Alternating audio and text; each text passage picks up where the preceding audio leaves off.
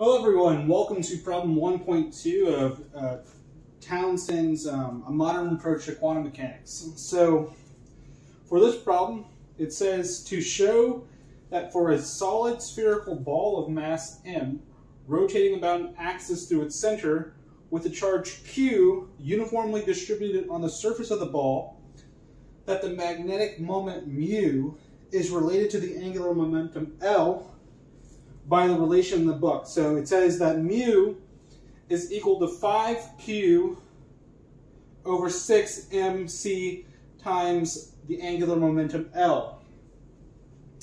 And there is the c is in the equation because they use Gaussian units. In my example, I'm going to be using SI units, so there won't be a factor of c in the answer, but it'll be exactly the same. So let's just start from a diagram of our situation. So we have a solid sphere that is rotating about its z-axis. So we have x coming out of the board, y parallel with the board, z going vertical. And it is just smothered uniformly with a charge q. We have, it has a radius of big R. I have denoted it rotating, I guess, counterclockwise or this way, where the angular momentum is up.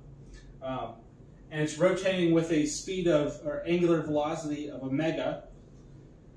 And then I've sort of drawn out a small spherical ring here because as you'll see for the problem, we have to split this spherical, the sphere into infinitesimally small spherical rings that get larger and smaller as you go up the ring, up the sphere, and vice versa. So, and each ring has a infinitesimal area dA, and then obviously, like the width is dA. Has an infinitesimal area width dA, and then each ring itself is a solid ring, so it has an area A, and that area A it changes as you go. It gets smaller as you go up the sphere, and it gets larger as you get towards the middle of the sphere. So recall that the magnetic moment mu for a current going in a circular path is equal to the current times the area of that circular path. As I said, we cut the sphere into infinitesimally small rings, sort of parallel to the y-axis in this case. So I just drew one example of this ring here.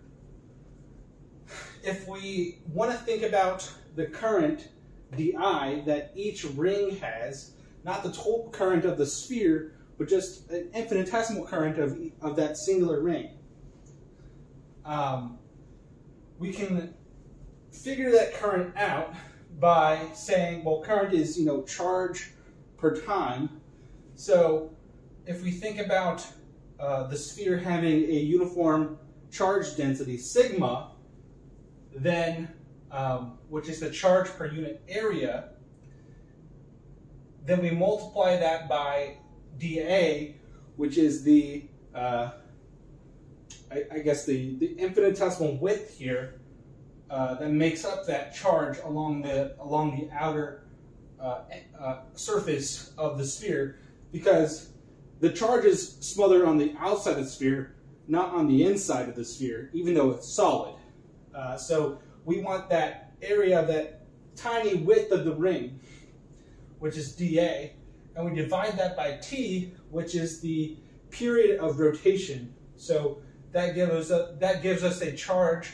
This is charge per unit area times area, which is charge per unit time, because t is in units of time.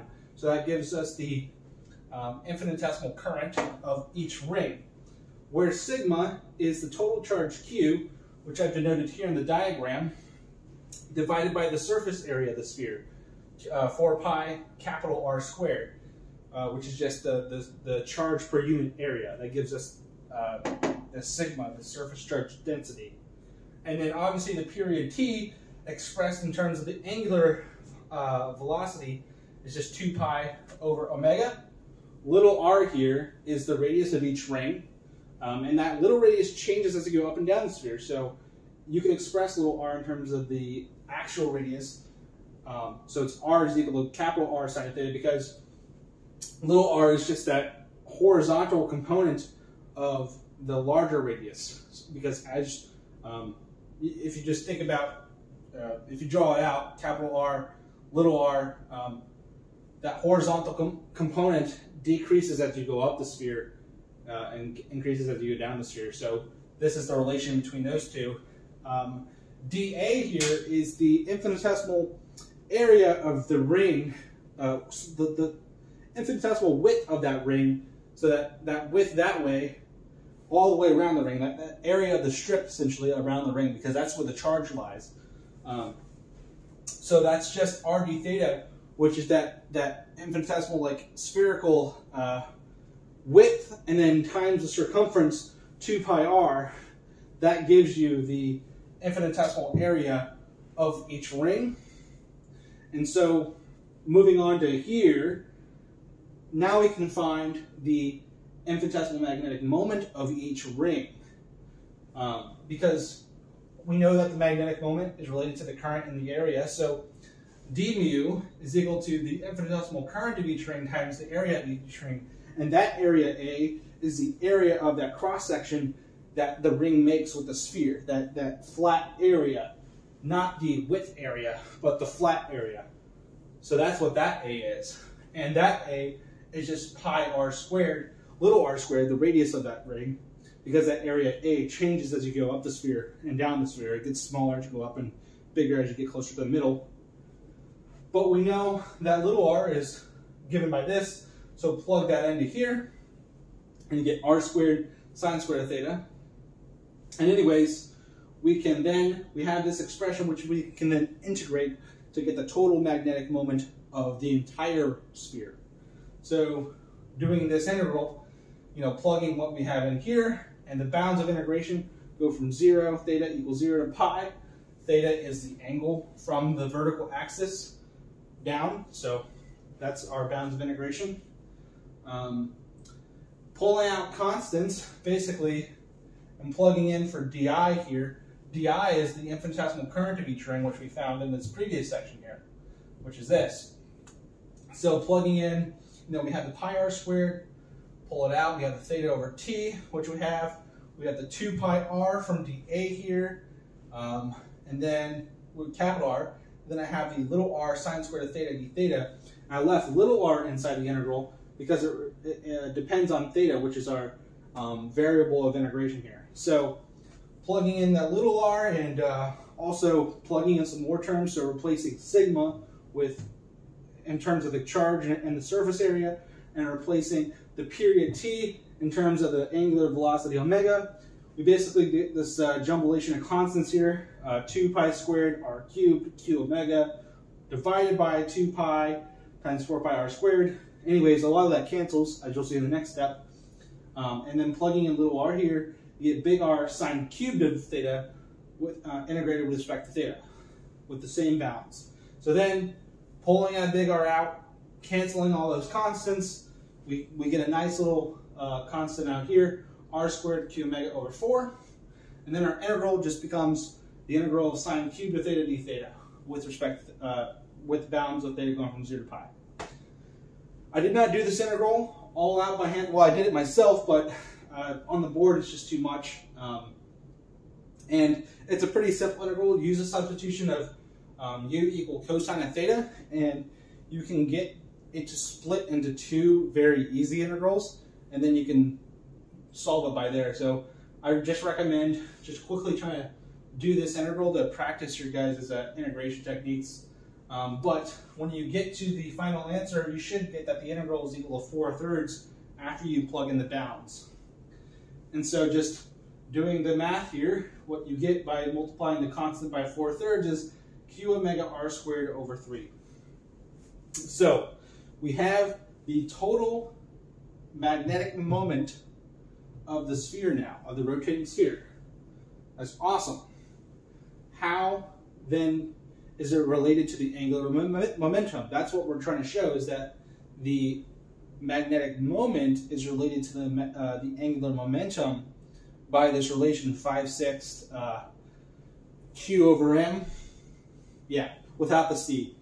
So the angular momentum of a sphere is pretty easy to look up in any textbook or online. It's a pretty basic physics problem because the angular momentum is just given by the moment of inertia times the angular velocity. So you can look up the moment of inertia of a sphere, or you can, figure it out yourself. But anyways, the angular momentum of a sphere is easily, you can find that easily to be 2/5 times the mass times the radius squared times the angular velocity. So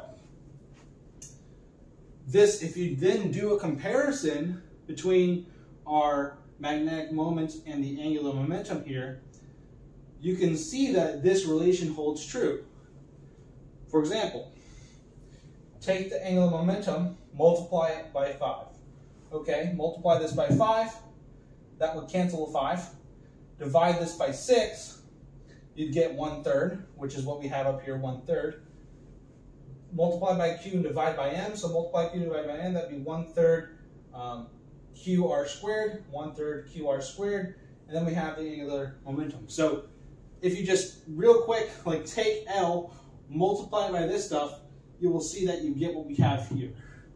And that's how you do the basic check to show that our answer here is correct and that this relation holds true. All right, so that's it. That's problem 1.2.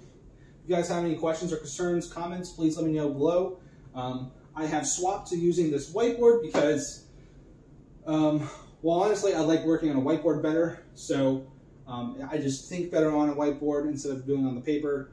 And one and two, I hope you guys don't mind this pre-solved sort of format.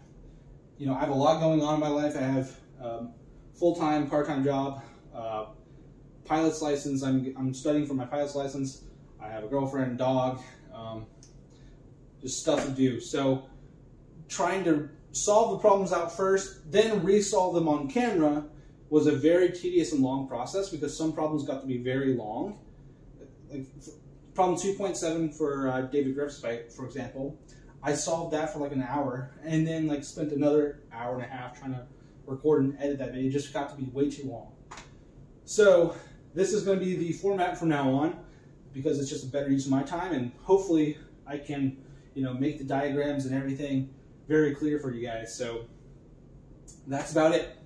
Thank you guys for watching, and I will see you guys on problem 1.3. See ya.